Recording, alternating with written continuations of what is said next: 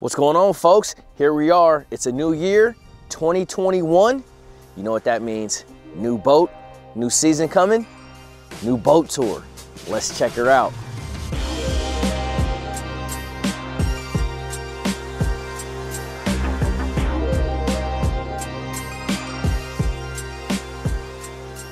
All right, guys, let's do it. Here it is, my brand new 2021 Ranger Z520L. I absolutely love this boat. It's been the same boat that I've been running for the last 5 years.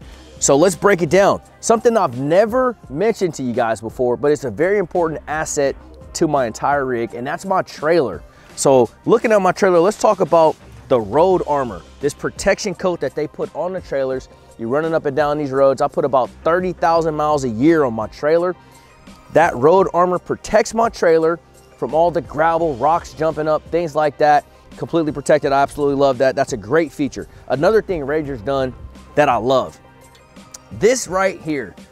Okay, how many of us have been looking for rocks, a piece of wood, anything to chalk our tires when we park our rigs because we're afraid they're gonna roll down a hill or something like that? Not anymore. They've incorporated a built-in parking brake where I can lock down my trailer. I'm not worried about my boat rolling down the street. All right, guys, the business end of the rig. Two of the most important things on my boat are gonna be my Power Pole blades by Power Pole and my Mercury 250 Pro XS 4-stroke. What an amazing piece of machinery this is right here. They came out with this engine in 2019, and I absolutely love this thing. No more oil. That's the first thing that comes to my mind when I look at this, not to mention the power, the force, and reliability that this engine provides.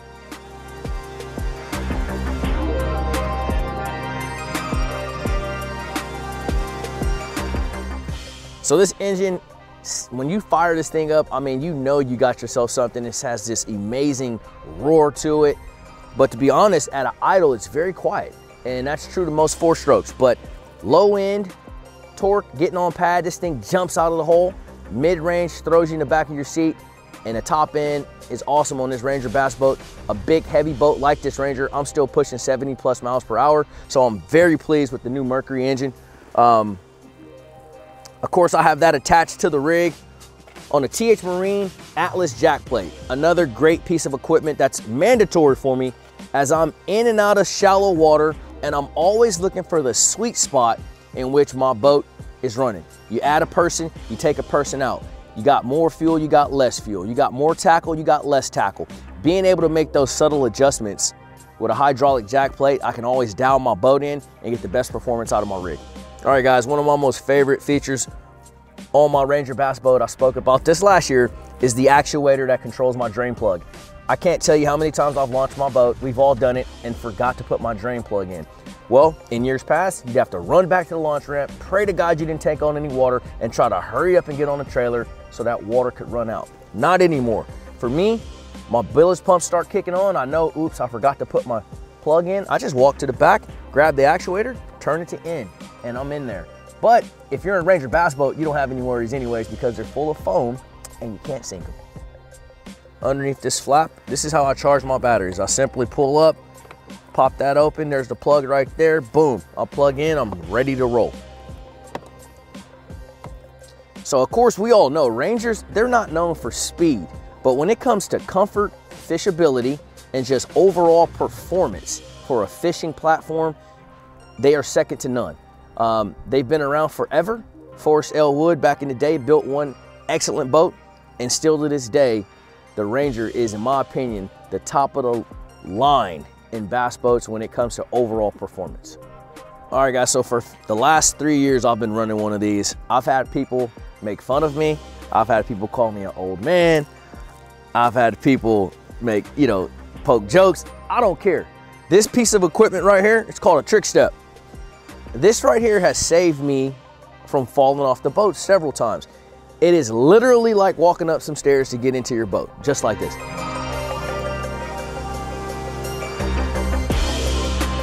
All right, guys, now we're in what I call the office, okay? We've made it to our spot. This is go time. Trolling motor, electronics, hydro wave, everything up here it plays such a huge role in what I do on a day-to-day. So let's break it down, we'll go through it all. I have 2 Garmin 10-inch EchoMap Ultras. One's dedicated for my Garmin LiveScope. The other unit is split screen. I use my 2D sonar and my mapping on the top graph. I got my 2 power pole switches right here, so I can easily activate those whenever I hook up to those big fish and I want to drop the poles and hold tight. Then we have our keypad up here. This controls our trim, navigation lights, our live wells, as well as the internal light. Nicely, conveniently located right there. And then another key piece of equipment on this bass boat. I've done a whole video about this. You guys may have seen it. That's gonna be my KVD Hydrowave made by TH Marine.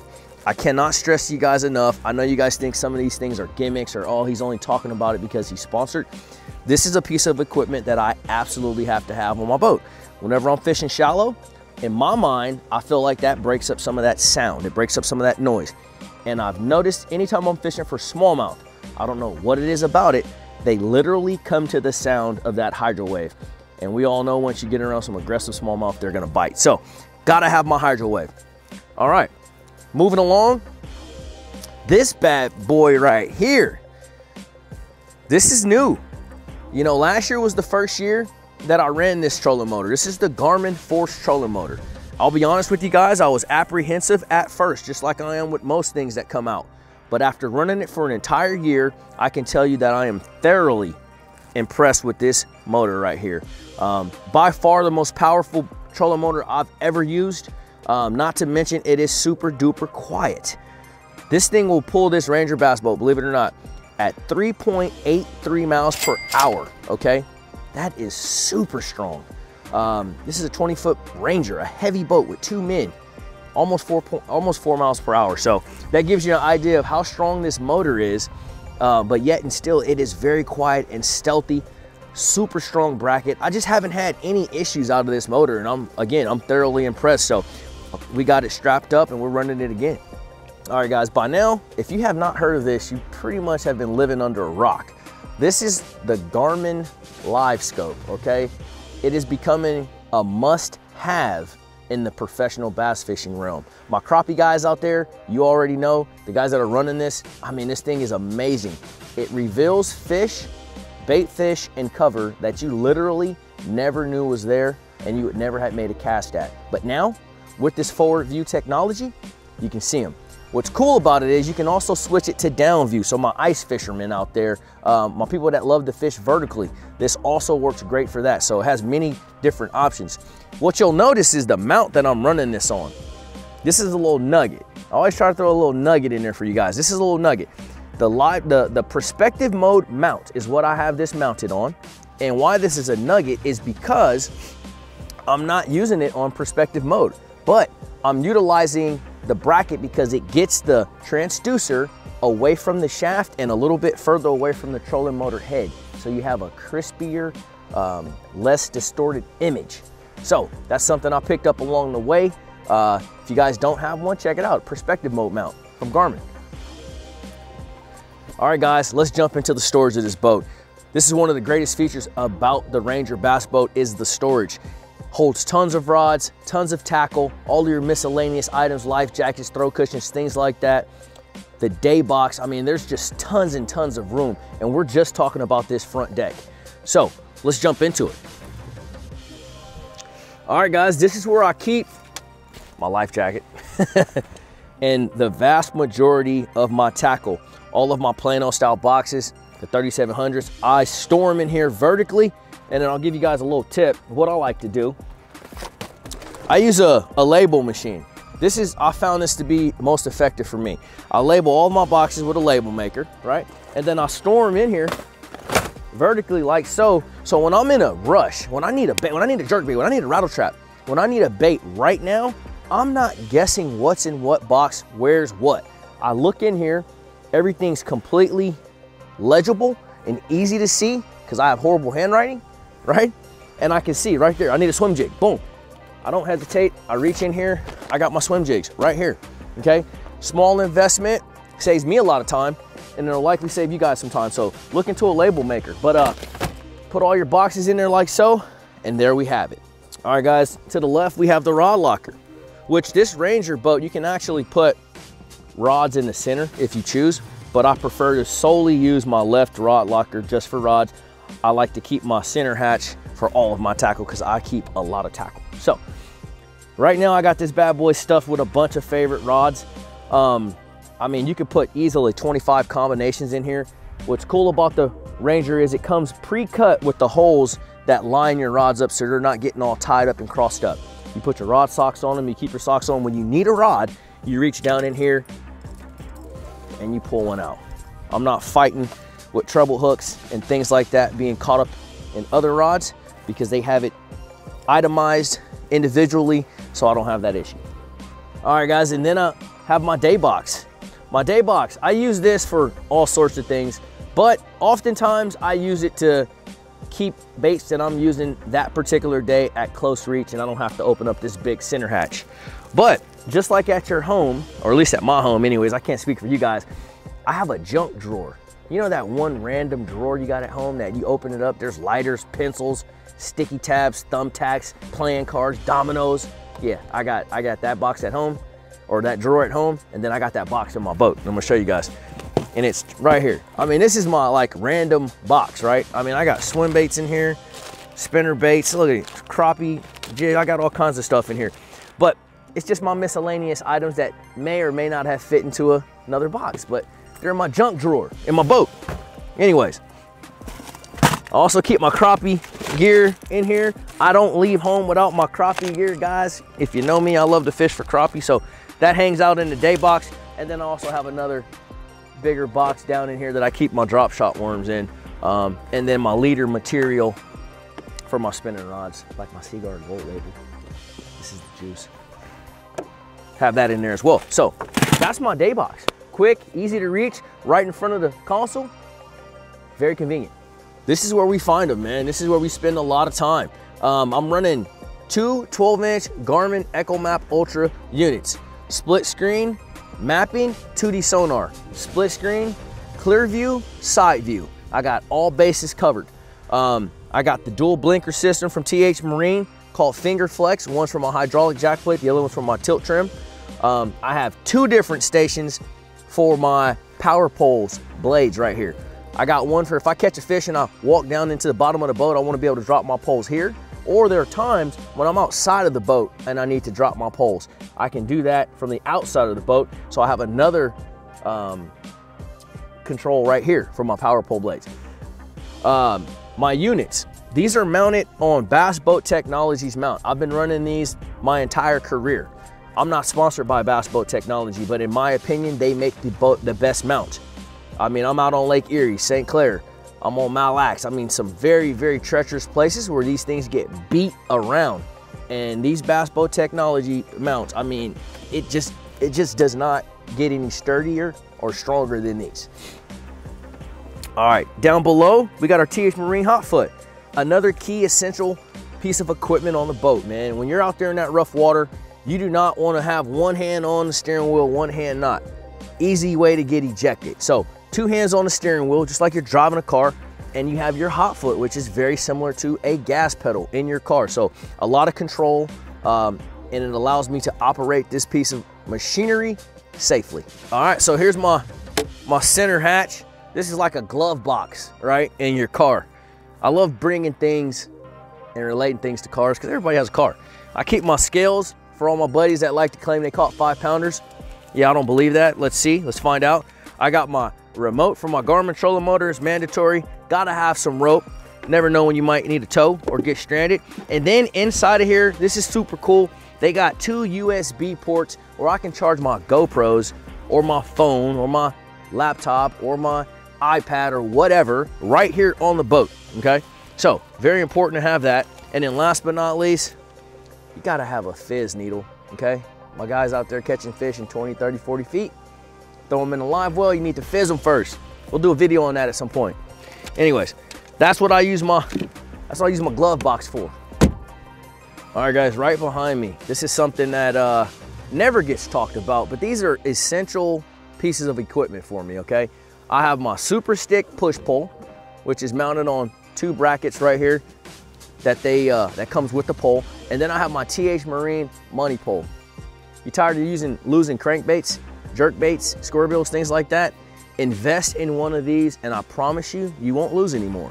I have not lost a crankbait shallower than 10 feet since I've purchased one of these, and I've been running this for about 4 years now. So just something to think about. You know, if you don't like losing baits, they got some products for you that'll prevent that. And when it comes to getting stuck, this right here will get the job done, will get you out. It's called a Super Stick. It extends out to like 15 feet, I think it is. Super durable and strong. And again, not a sponsor of mine, but this is just equipment that you have to have out here when you compete full time. All right guys, so now we're here to the back of the boat. Obviously I got my live wells right here in the center, and then we have more storage, which I have loaded up with more tackle on the right hand side. And then on the left hand side, I like to keep all my tools. And this is also where I keep my rain gear. Very important, right? All that's in here. And then of course we have the back hatch, and this is where a lot of new stuff for 2021 is located back here. Let's check it out. All right guys, the brains of the boat. So right on top, I got my throw cushion. And so just so you guys know, in the state of Alabama, if your throw cushion isn't the first thing on top when you go in to reach in whatever box you have it stored in, you're getting a ticket. So make sure you got that bad boy on top. So there's my throw cushion, and now I want to show you guys new batteries that I'm running for 2021. I'm not gonna bash the batteries that I had prior, but I had some very bad luck with them on more than one occasion. So I did my research. I contacted a lot of my buddies that compete on tour. I wanted to continue to run lithiums, and I asked their professional expertise, guys that have been running them long before me. And they turned me over here to MillerTech. So for 2021, I'm running MillerTech 100 amp lithium batteries, all four. I got a cranking battery and 3 100 amp trolling motor batteries to keep my electronics, my power poles, crank my engine, and obviously my trolling motor are all gonna be MillerTech. So very happy about that. They've been excellent thus far. All right, this is another new piece of equipment for 2021, and that is the Power Pole Charge.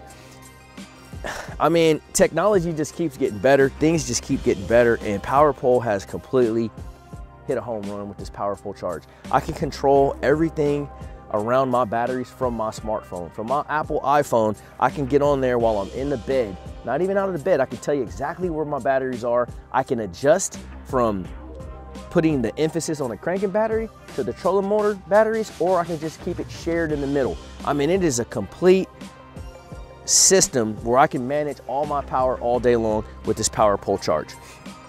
All right, also I have my spare prop back here. It's a 23 pitch Mercury Fury prop. That's what I run. I have that on the engine as well as my spare. Ranger has a convenient spot cut out just for your spare prop in case you ever get into a bad situation. And then we have our controls. Okay, so right now I keep it on off that way, so you know nothing drains the battery while I'm not fishing. But in the event that we're going to take off, we just turn that to on, and you'll hear this. And when you hear that, you know it's game time. All right, guys, that's it for my 2021 boat tour. I appreciate everybody checking out the channel, watching my videos. Please let me know what you guys want to see in the comment section. Do not forget to like and subscribe, and I'll see you on the water.